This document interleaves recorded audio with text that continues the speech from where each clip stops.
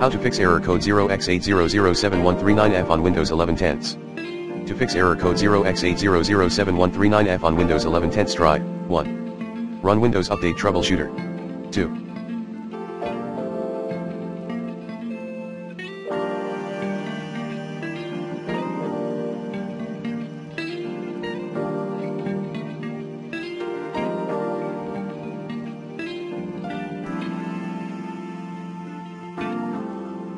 Run DISM scan as admin.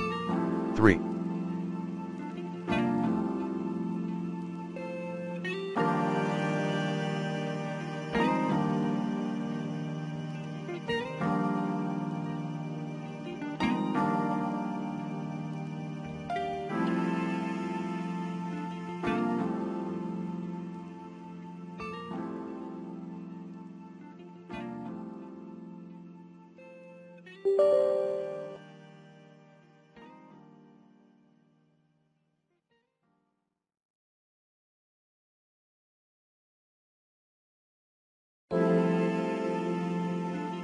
Disable/remove third-party security software, if applicable, and try using the recommended uninstall tool Pro in this video guide.